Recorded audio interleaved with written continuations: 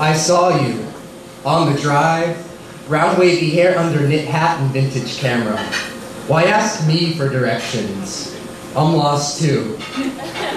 But if you give me your crescent moon smiles, I will find my way to your tangerine beauty through telescopes of coffee cups. So when we part, with a simple wave, no phone numbers exchanged, I'm left watching you walk away for days until the crescent moon wanes to nothing. Life returns to alleyways of ordinary. Bus rides of the mundane. A flash of hope dissipates and I will be the same. But I won't. I won't forget you, so come. Be my lighthouse, the candle on my cake. Light up the night sky so I won't stumble in this alley anymore. And you'll be there, waiting, past the dumpsters full of Cracker Jack prizes I bought to give myself worth.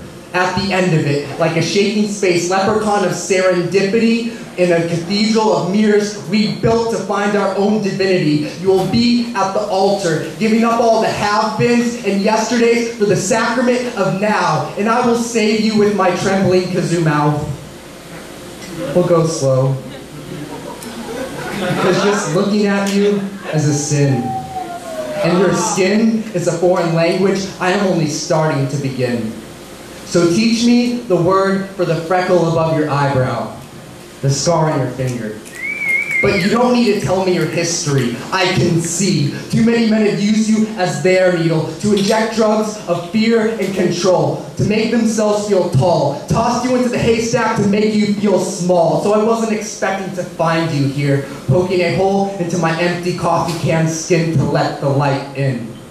You made me the perfect pinhole camera.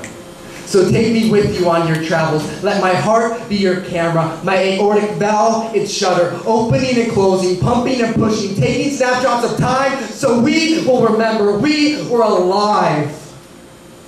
So when the locals ask why you have a coffee can on a string around your neck, why your personality is so fragile yet sharp, tell them it is to let the light in.